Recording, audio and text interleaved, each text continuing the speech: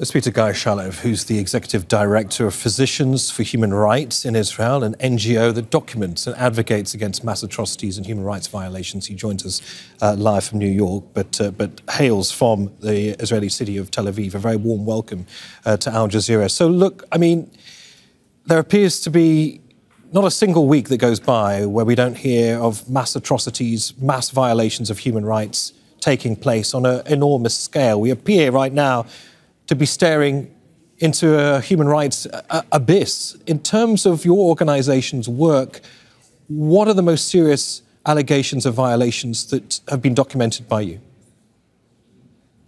Right, so we've been following all violations, of course, since October 7th. We have been following closely the attack on Gaza healthcare system, which is basically destroyed the system. We just seen another report by the UN arguing that these are war crimes and crimes against humanity in terms of violating people's right to health in Gaza. There are thousands, more than 20,000 people who await medical evacuations from Gaza, injured, sick people who cannot get treatment in Gaza, and Israel is not allowing their evacuations. Since May, we've seen a few hundreds only being let out of Gaza to get immediate medical needs. So we are working a lot on that, trying to get people, to save people's lives, basically. And that is Gaza, of course. The other region where we're working on is the West Bank, where you just reported since October 7, we've seen a lot of settler violence, ethnic cleansing of Palestinian communities. So we are documenting that, working closely with communities, and in prisons with thousands and thousands of Palestinians incarcerated in the past year. The number of Palestinian detainees has doubled. The medical care that they are getting is non-existent in many cases. For many months, they could not get any doctor appointments.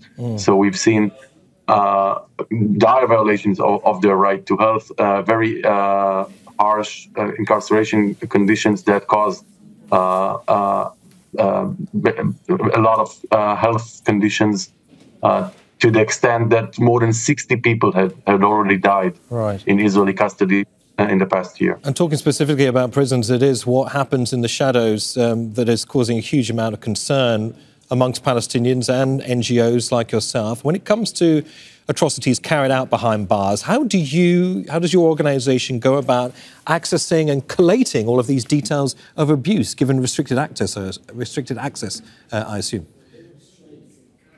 Right. So first of all, yes, the access is very restricted.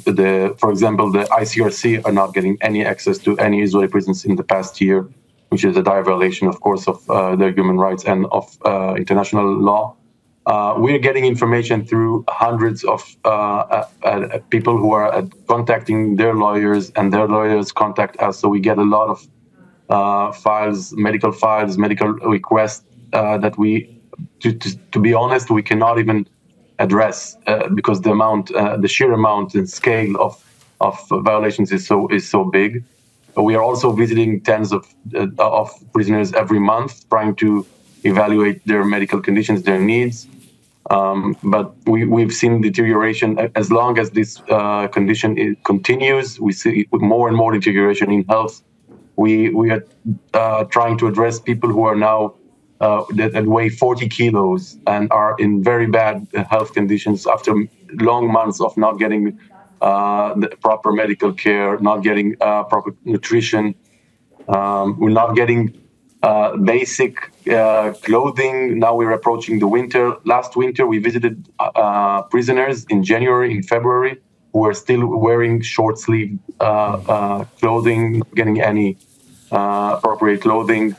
And of course, diseases that spread around, especially skin diseases that spread around prisons in magnitude. I mean, we've seen like whole prisons contracting scabies and no medical treatment available for them.